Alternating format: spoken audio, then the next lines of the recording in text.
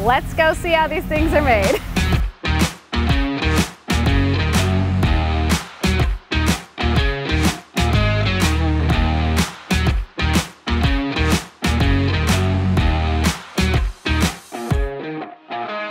Hello everybody, my name is Meghan Stark. Welcome back to the channel. We have a very exciting video for you today. I've been a longtime fan and supporter of Thorogood boots, longtime wearer, and today we're going to walk around the facility, show you how these boots are made, the very same MOTO boots that I'm wearing, and I'm excited to announce that Great Lakes Supply Co., my company, is now a boot reseller. So you can go to greatlakesupplyco.com after you watch this video and secure a set of your own USA made boots made right here in Merrill, Wisconsin.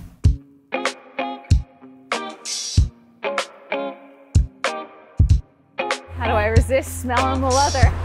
So it all starts over here in cutting. David's responsibility is to take a look at our hides that come in to make sure that they're of our quality and our standards before he sets up jobs for the cutters to cut. These here are current jobs that he has set up for our cutters to get ready to cut all the pieces out to make the shoes. Each horse is set up to do 144 pairs of shoes. So there should be enough leather on here to produce 12 cases of shoes. Now we step into our cutting area. So this is our cutting line here. These individuals are very well resourced on where and how to cut a hide. We do have an example up there of a full hide on where portions of the shoes are cut out of that hide to get the best amount used out of that one hide.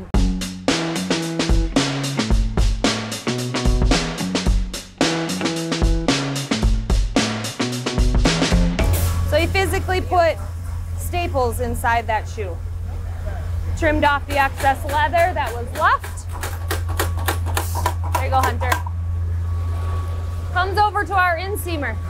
This is a tough position. This is a really tough position. What the inseamer is doing is he is then taking that boot, pulling out all those tacks that we first started with back there, pulls out all 5 tacks that are in the bottom of the shoe. He then takes that shoe and he's physically stitching on our welt. Yeah. Morgan does an exceptional job. He makes it look like a walk in the park. Once it's done with Morgan, it then comes over to what we call our inseam trimmer. Our inseam trimmer is then taking the excess leather from what is left on the welt once he stitches on that welt, trimming that excess leather off to get a nice even surface. And he is then placing a shank in the bottom of the shoe. So that gives the stability so your shoe's not bendy. We use here at Genesee in our welts, we use all fiberglass. That's what, placing glue in there, placing the fiberglass shank in, so it gives the stability of the boot. Then it comes over to what we call bottom fill welt cement. The bottom fill welt cementer's responsibility to put a nice portion of cork glue mixture in that boot. So that cork glue mixture is nice and even. It's soft. Granola. Yes, it looks like granola. Yum. They put that in there, flatten, smooth it out. That gives your added cushion. Yeah. Then it comes to our welt cement and we place a layer of welt cement along that welt. It then goes through our dryer, which our dryer is timed out to be about 15 to 20 minutes that those boots are in that dryer for that welt cement to cure up. Then we come to your favorite part, toasting shoes. The toasting. So what Doug does is he's actually placing our midsole onto that boot. So he's activating that welt cement and he's also activating the cement on the midsole. So it's enough temperature heat to heat those two to bond them together. Medium rare.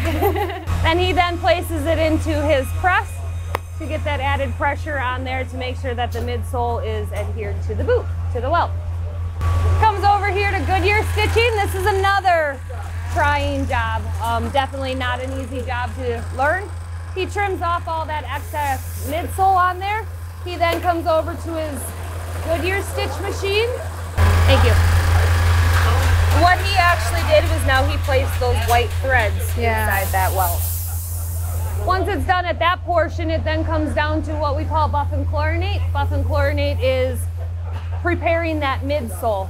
So what they do with that is they take the boot, then open up the pores on that mid by roughing it up a little. Okay. That makes the chlorination kind of open those pores a little bit more to help our cement penetrate inside to the boot to get a good last bond. Yeah. The blue light, there's an active chemical in the chlorination that lights up the chlorination, so you can definitely see that you're getting the entire midsole.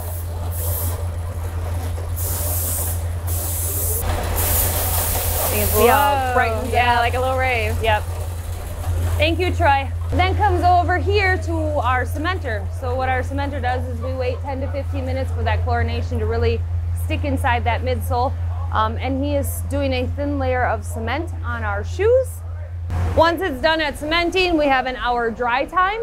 So those cases have to sit and cure and dry for an hour. And everybody else is at lunch.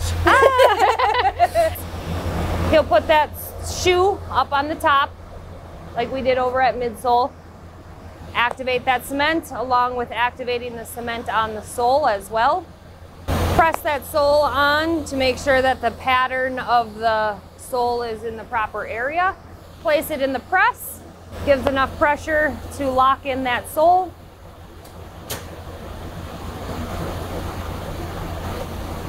Once that portion is done, then they run it through our roller to make sure to trim or to get a good bond between that welt and that sole before we go ahead and trim it off. Okay, yeah, just kind of push it all together.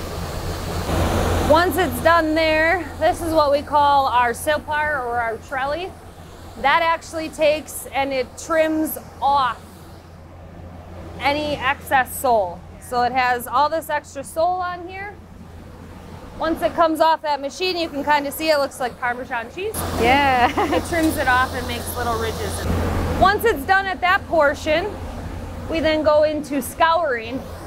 The scourer takes the sanding belt there that spins at a good speed, and he will actually smooth those ridges out on the sole.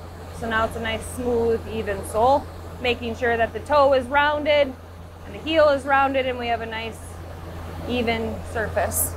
The packing end, what they're responsible for is making sure if there's any type of markings from when they marked for the stitching, there's any type of cement or anything like that on the boot, they are responsible for removing that before it gets out to the customer. So they take a cement roller to clean it all off, depending on the type of leather. Depends on if it takes a conditioner or not. So our tobacco leather, which is our brown or orange leather, take a sponge and do a nice even coat of conditioner on it. That brings all the impurities that may have been from removing cement or marked lines all back. So the leather looks an even coated leather or Mason leather. Comes over to repair. Repair then takes that boot, making sure that there are no sole separations, no problems with it, double checking everything, flaming any excess stitches and whatnot, making sure it's good to go to a customer, and passes it on to our final inspector. Once it's done at that portion, we come over to our final spray, lace, and tag. We have our tobacco here and we have our Crazy Horse here. They get different types of finishing spray. Tobacco gets our leather protector spray. Crazy Horse gets a darkening oil. So it's this leather is more of a velvety type of leather. So that darkening oil really seeps in and soaks into that boot. Once it's done, depending on the height of the boot, depends on what type of lace we put in. So these are technically considered our 6-inch boots. We do have 8-inch boots. Our 6-inch get 54-inch laces, and our 8-inch boots get 60-inch laces. Every boot gets, obviously, their 2 pair of laces, and each one gets a tag on the right boot of the Thorogood. Comes over to our packing area. Packer's responsibility. Take that boot, make the box.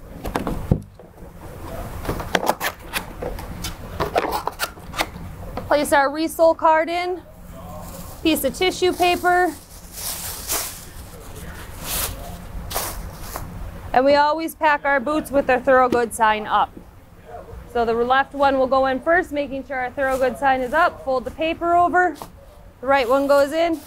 Fold it over nicely. And we close our box. Beautiful.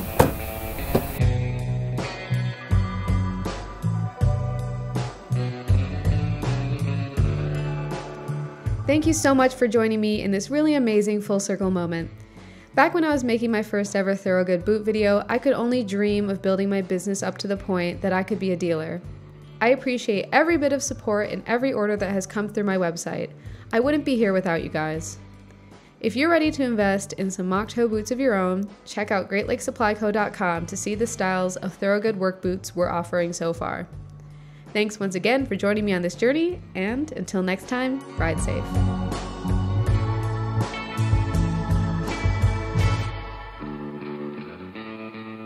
These kinds of boots are really fantastic. So I've had a great experience with Thorogood. I chose them from the beginning because I knew it was going to be a marker of quality. So thanks for joining me for this little boot discussion. I'm really passionate about shoes, and I think we can blame my mother for that.